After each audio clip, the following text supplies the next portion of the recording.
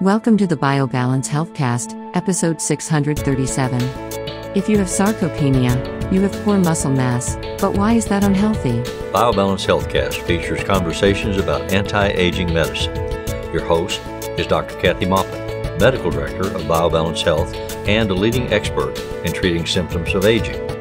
Dr. Maupin is the author of The Secret Female Hormone, the seminal work about testosterone replacement therapy for women, and Got Testosterone, the award-winning book for men that helps men choose the most effective and safe form of testosterone replacement. These books are available on Amazon or from Dr. Maupin's office at BioBalance Health in St. Louis and in Kansas City.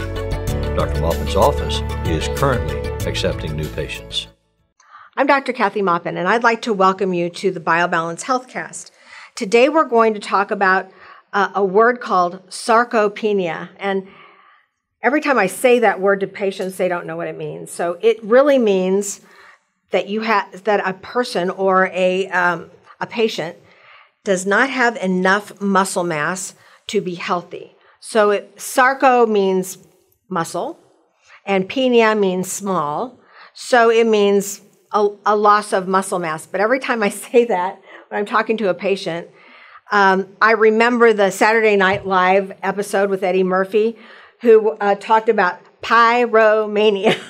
And that's exactly what I think of every time I say sarcopenia. And if you remember that, he's standing at an easel talking about, trying to explain the definition of pyromania.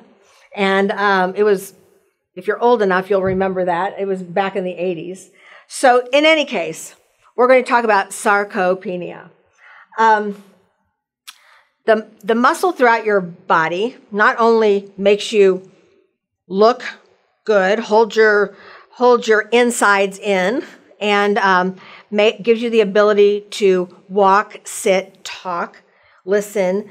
And for me, I have to use my hands to talk, so I use my muscles even more than most people. But having good muscle, healthy muscle, and muscle that is actually strong is very important to healthy aging. Most of us don't know the basics about muscle. We just think that it's moving us around.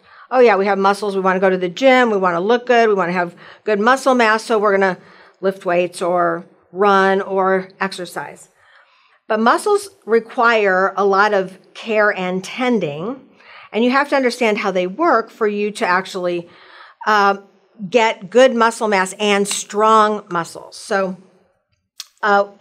for people over 70, muscle mass goes away and people start losing weight. They lose their muscles, then they lose their bone strength. Their bones get smaller, thinner, break more easily, and they get to be fragile people. So those folks usually look like they're kind of bent over. They may have to use something to help them walk, or they may not be able to walk anymore because they don't have enough muscle mass. That may be for lots of reasons, but one of the big reasons is as we age without testosterone, our muscles start shrinking. They don't remain like they are when we're 40 as a woman or 50 as a man. They take a lot more effort to make muscle, and then at some point, it doesn't matter how much effort you put into making muscle, you can't make it without testosterone. Testosterone is the key hormone that you need to build your muscles up. So when we look at patients and we see that they are frail or they have sarcopenia, we know that they have aged, and as they are aging, they're getting less healthy and closer to death. So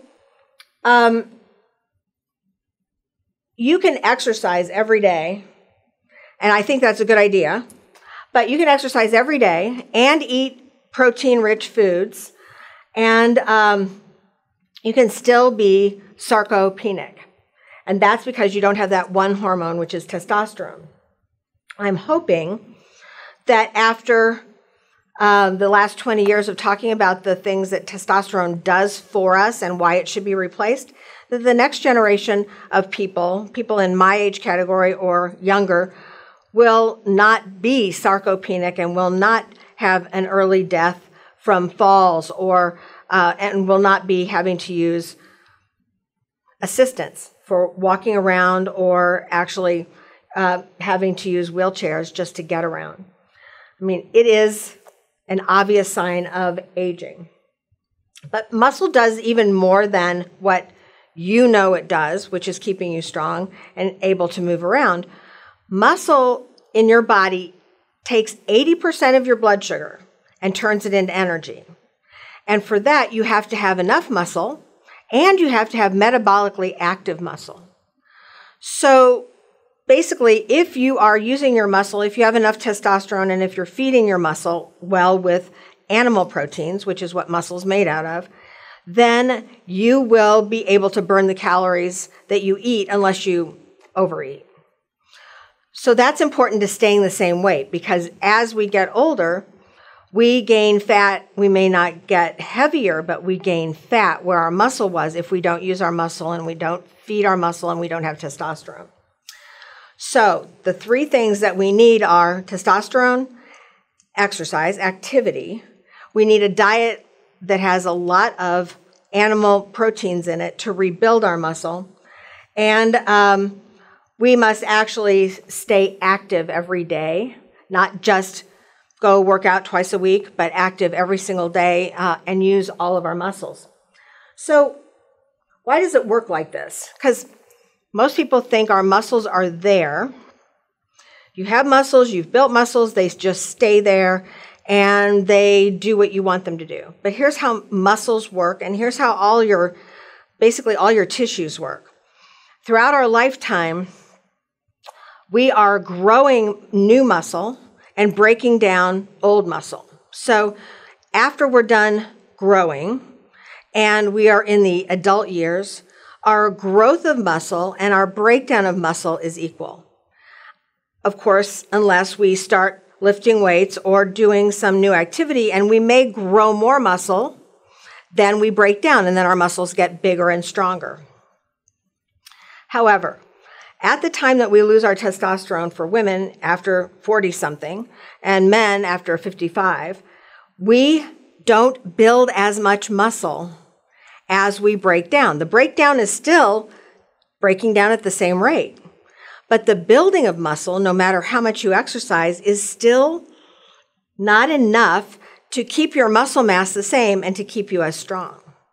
So that's why it's very important to have that one hormone that allows you to grow muscle and grow it and break it down at the same rate so you don't get frail. Now, one of the other things that muscles do and how they work is that when you exercise, I have a lot of people who come in and they say, I exercise every day and I'm getting on the body composition and every day or every week I look at and I have less muscle and I'm exercising all the time. Well, if you don't have the testosterone that you need to build new muscle, then you are going to lose the muscle mass, even if you work out, because every day you work out, you are breaking muscle down, and the following day you need to rebuild it. You actually use muscle up as you exercise. So if you don't have the hormone that makes it build up to compensate, you can actually lose muscle by exercising. If you look at middle-aged runners, well, running is mostly a lower body activity. And if you look at their body compositions, you'll see that they have their muscles on their legs are not big, they're not strong. They have very slender muscles. And that's because they're exercising every day. They only, I have a friend who does marathons and she only rests one day a week. So they're using those muscles and they don't have that time, even if they have testosterone, to build their muscle back. You're supposed to exercise a part of your body every other day so that one day you break down the muscle, the next day you build it back. That's in the ideal circumstances. But if you exercise every day, you're going to actually not be able to build up enough muscle, even with testosterone, to build bigger muscles or stronger muscles. That's just how muscle tissue works. So You have to exercise, but you should exercise every other day if at all possible. If you're going to exercise every day, which is fine, good for your heart, then exercise the lower body one day and the upper body the next. And then that gives the lower body time to recover from its exercise. And then the upper body, that's why lifters do that. They do an every other day program where their area of their body is worked out every other day so that they can recoup and build muscle after they have exercised. So that's just a piece of information. If you want to build muscle and you eat properly and you exercise properly, then you will also, and you have testosterone, then you'll be able to build better muscle. The relationship between muscle and your metabolism is kind of a new thing.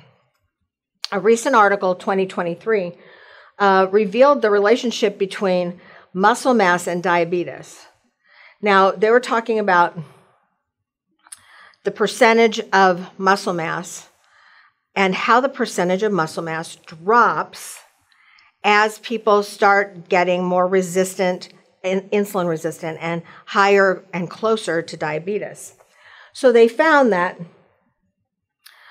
when we have a low muscle mass, not as much as we had when we were young, or not as much as we should have, and they have calculations. We have it in our in-body machine, which shows if you have enough muscle mass for your height.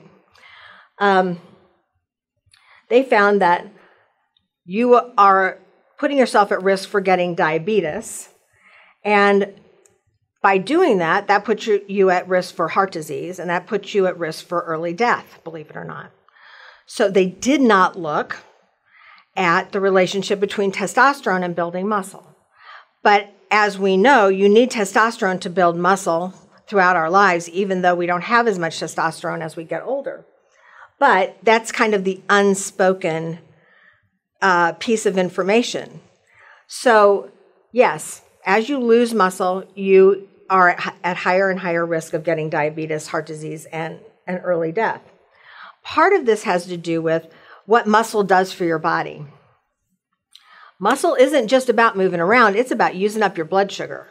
So as it uses up your blood sugar, it is sensitive, actually, to your insulin, and insulin carries the blood sugar into the muscle cell so that it can actually exercise. It can actually work. So you take extra blood sugar, it's going into your muscle and you're using it up with exercise and you're building muscle. If you have more muscle, then you can use more blood sugar and you can use it up, and you don't have extra blood sugar in your blood, which is diabetes. If you have a lower amount of muscle, you don't have as much volume of muscle mass to actually take care of all the blood sugar that you're creating with your diet.